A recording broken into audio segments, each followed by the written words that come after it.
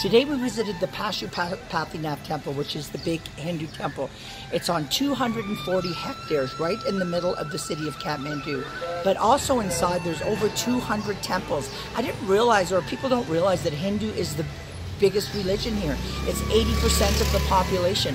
But we saw, bodies being cremated. Just the way it's so public, the way people share this whole ritual with other people standing around. It was just so amazing to watch. But also just to see how different people celebrate the life of someone. The first thing that resonated with me was the fact that it was so public. So, they're out by the river, the family's washing the body, and, everybody's standing around. There's, 2-3 feet down the river, they're doing it to another body at the same time.